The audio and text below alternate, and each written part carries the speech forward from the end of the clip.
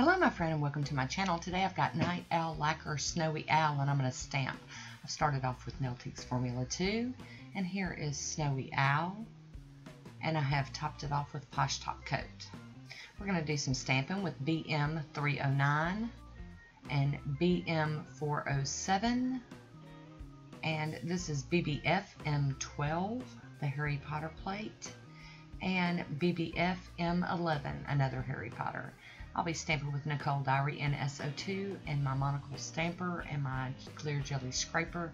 And this is just a whole kit and caboodle of clear stampers. I realized I needed more because I decided I was going to make kind of, not really decals, but I'm just going to, put them all on there. And I guess they're kind of decals, but I'm not going to be peeling them up. I'm going to be stamping them direct.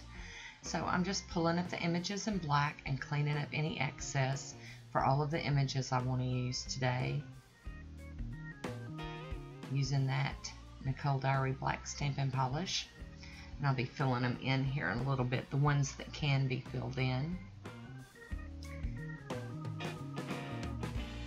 And I'm just blinking along, just getting all those images. And this really wasn't an owl, but I remember the owl was in a cage, so I just decided to use it anyway. And I've been really looking forward to doing this. And here we go with the last plate.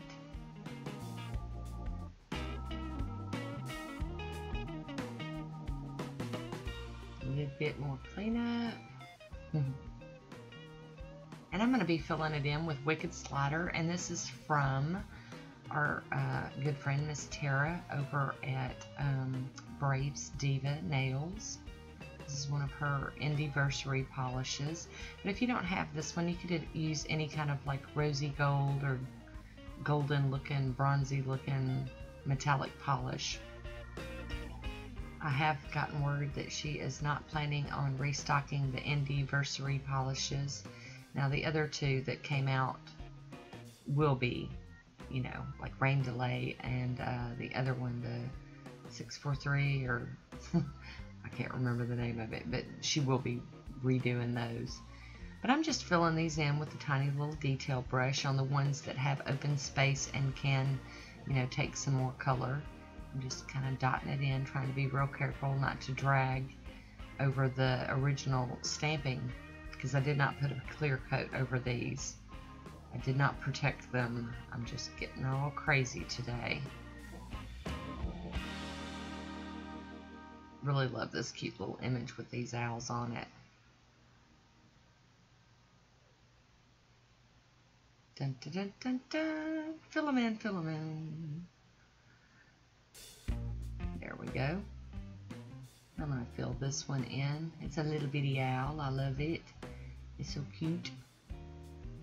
We have hootie owls here, and I love hearing them talking to each other. Alrighty. Now I'm going to let those dry, and while they do, I'm going to apply a coat of this yellow stopper to all of my nails, just to add a little bit of stickiness to them so that those images will transfer from the stampers to my nails. I'm not doing like a real coat. I'm just doing kind of like a thin coat. Very, very thin. I don't need a whole lot. I just need it to be just a little sticky.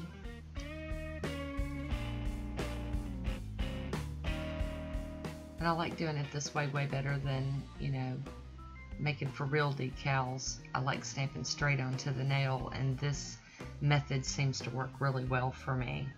So we're going to go in with this owl, and I know you're thinking, oh, but you put it in all crazy. I've got him kind of flying in from, from above. He's flying.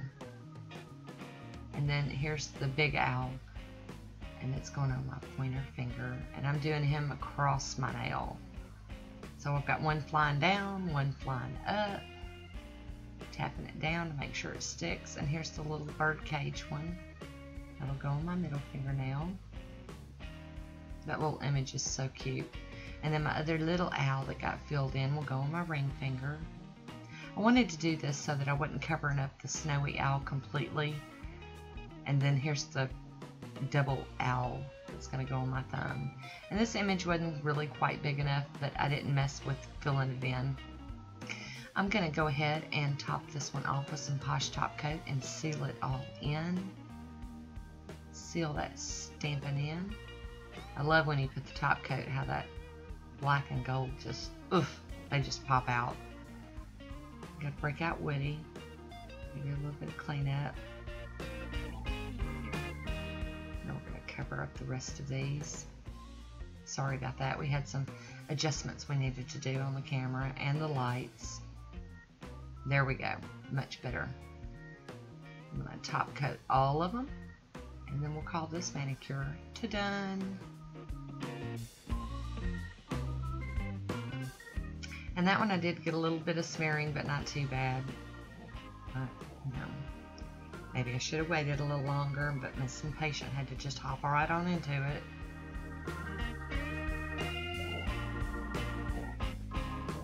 Here we go. We are to done with this one.